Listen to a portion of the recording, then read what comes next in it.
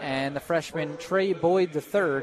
In the front court, Ata Turgut, the 6'9 junior transfer from Maine.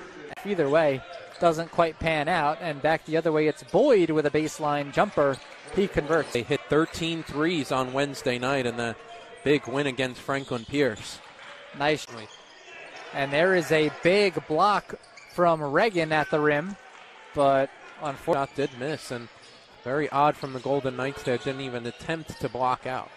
Boyd, nice job, able to finish in midair, even with Price sliding over to try to help defend. And I thought Boyd's had a nice game so far. Moves it along. Now it's Boyd, kicks out for Sanya. Sanya, nice drive.